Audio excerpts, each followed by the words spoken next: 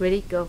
Hi guys, in this video I will demonstrate how to use the keyboard to control the RC card. For this RC card, the controller uses the buttons to send the signal to the transmitter and then transmit the signal to the RC card. So I make this switch circuits using the transistor and the resistor. So use it to replace the buttons here. The analog input will be changed into the digital input through this parallel port. So you can program the parallel port to control the RC card.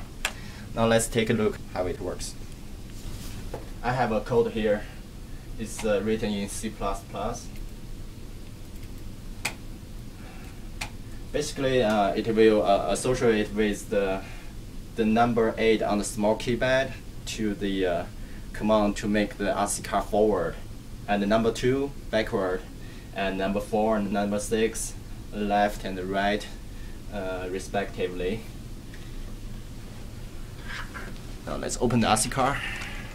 So when you press number 8, the RC card will move forward, number 2 backward, number 4 RC card will turn left, 6 right.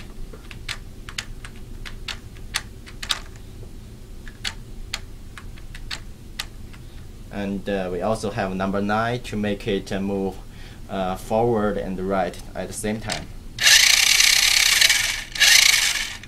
Hold on, I need to adjust this a little bit.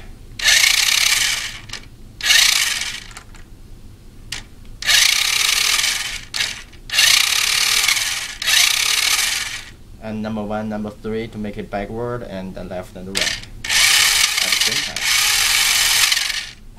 Okay, now let's have a test run. Okay, Min, can you give me the command so I can make the car move forward or backward? Sure. Forward. Backward. Left and forward. Right and forward. Or backward. Right and backward? Mm-hmm.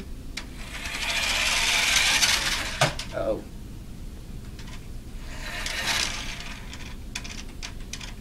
You can see the control is very robust. This is only one part of my experiment. My second step of the experiment is going to be use the EMG signal getting from the brain to control the RC card. Thank you.